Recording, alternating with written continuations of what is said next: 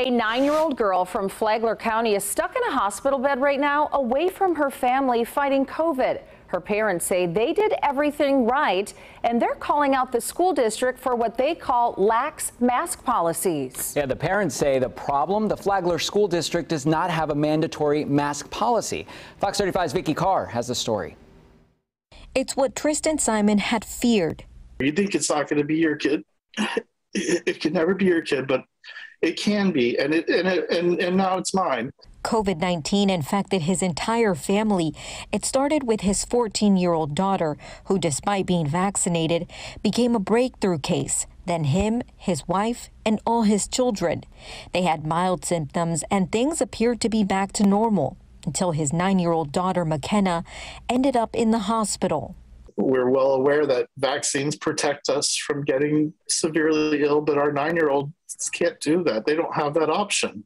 Here she is in the orange swimsuit with her twin sister. She has been in a Jacksonville hospital for the last 6 days, initially dependent on oxygen, and doctors have worked to keep her out of the adult ICU.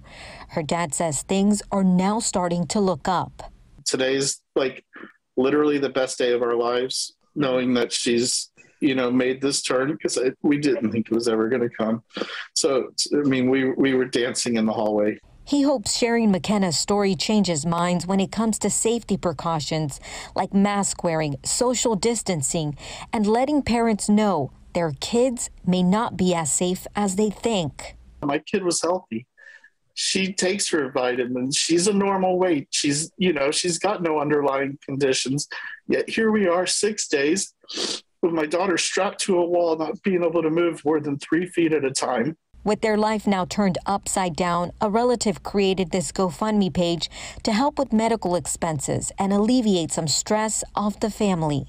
My kids are calling me on a daily basis. When are you coming home? When are you coming home? And I'm like, I don't know. In Flagler County, Vicky Carr, Fox 35 News.